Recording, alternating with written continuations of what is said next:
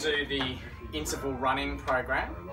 The primary objective of this is to take not big steps, but small steps. The two components of running are stride length and number of steps you take.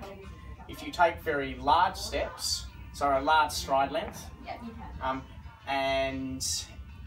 you'll generally tend to have a lot more force going through your knee. If you take lots of little steps, you'll put a lot less force through your knee. So the way we train you to do this using a treadmill is we get you on a treadmill, we set this speed to around about 5.5 kilometres an hour. This speed is specific because at 5.5 kilometres an hour you can either run or walk, and we want you to be able to interchange between running and walking. So what we're going to get you to do is run on the spot as fast as you can.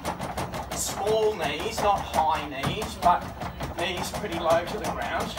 If you notice my head, there's very little vertical oscillation compared to when I'm running with a big stride length. 25 seconds of fast running on the spot. I'm not running to the speed of the treadmill, I'm running on the spot as fast as I can. Notice I'm not going off the ground very much. We have a 5-second walk recovery, and then back on 25 seconds running on the spot. I'm landing on my toes, which activates my calf muscle, and you'll find you'll go through and do this cycle starting at 5 minutes, working up to 10 minutes. I'm also happy for you to increase the time of you running to 50 seconds with a 10-second recovery, and we can work up to 10 to 15 minutes. The bottom line is, if I take big steps, what goes up's got to come down.